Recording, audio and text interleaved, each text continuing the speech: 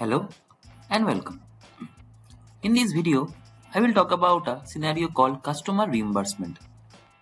Before I talk about in the system how it looks like, I will make you understand what this scenario is all about.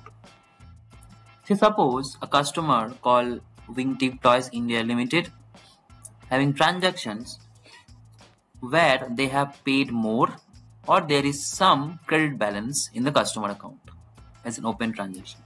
And customer came up and said that this money they want as a refund into their bank account. They don't want to offset with the existing bank balance or existing balance of any other invoices. They want the money as a refund. How it is possible? The problem statement here is in the customer payment journal we can settle this. However, we cannot send this or we cannot pay this. We cannot show this as a liability and we cannot pay this from the customer transactions. Rather, the possibility here in Dynamics is we can refund this to this customer by creating a vendor as a customer. Don't get confused. I will make you understand. Say suppose I want to refund this money 877 to this customer. So what I will do, I will create a vendor, or if this customer is already a vendor for the organization, I can add that vendor account under miscellaneous details. Here I will select this vendor account. Then what will happen? I will run a process called customer reimbursement, and the money which customer which we need to pay to the customer, that will be transferred to this vendor account as a liability, and from there we can pay that to the vendor. Let's see. The first setup I have mentioned this in under this miscellaneous details, you need to select the vendor account, and after that we need to go. Before that, I will show you once again. We have transactions, open transactions.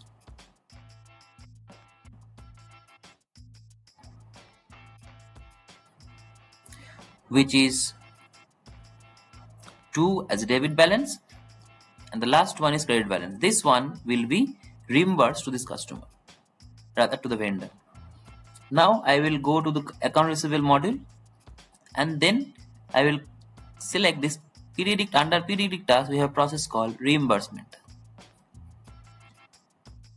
and then I can filter, I can summarize customer, I can include customer with outstanding debit transactions. This means, suppose this here we have debit transactions, we have credit transactions. So if we have debit transactions, then system we need to tell to the system that there is any debit transactions, then also the credit transactions will be refunded.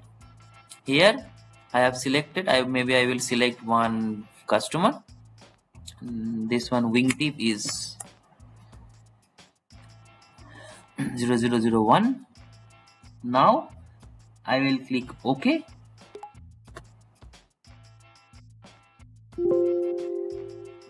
The reimbursement process is completed.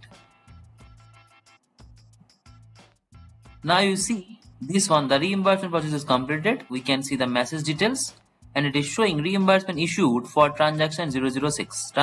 Reimbursement transaction has been created. Okay.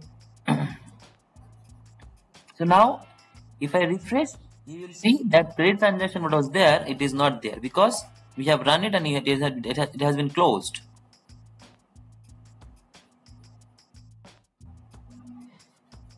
If I make it closed now, you will see this one. I will maybe run it for today's date.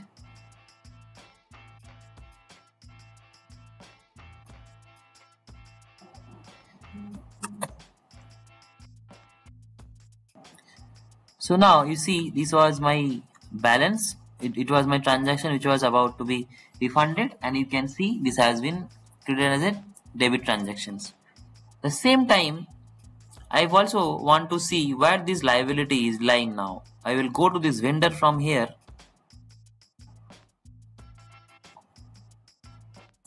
I will go to the vendor transactions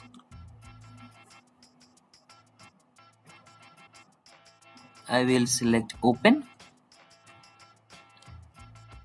Maybe I will select this. See, as you see, this one is now transferred the total balance of the transaction to this vendor account as a liability. From here, I can create a vendor payment journal. If you have host to host or API based integration to the bank, I can send this to my ideally to the customer account. Okay. Now, if I summarize what I have done, organization had some credit balance on the customer.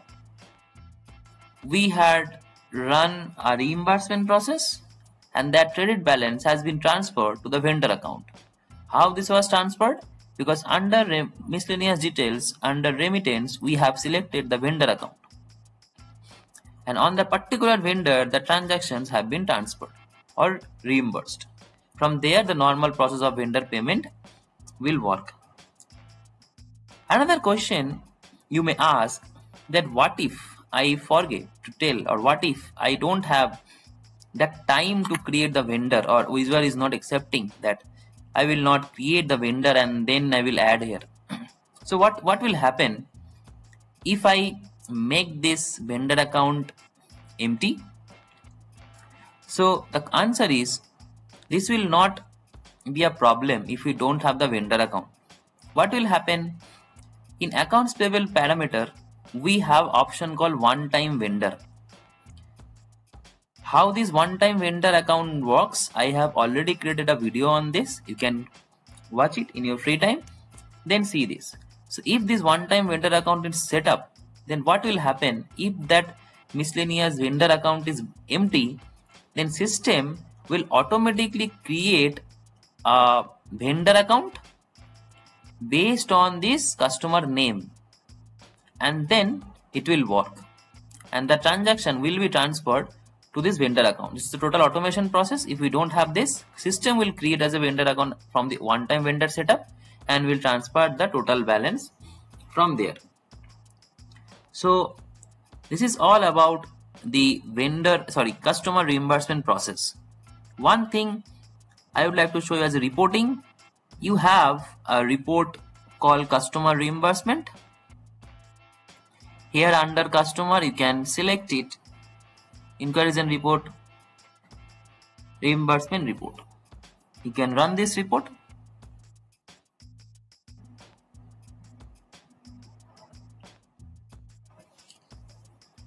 Okay, the reimbursement report has been run and it has generated this report. It will show us all the transactions. See, our transaction also it's coming here. It will show the customer account, the vendor account, and the date and the voucher and the amount in accounting currency and amount in transaction currency. This all it will come like this as a reimbursement report, as a standard reporting system.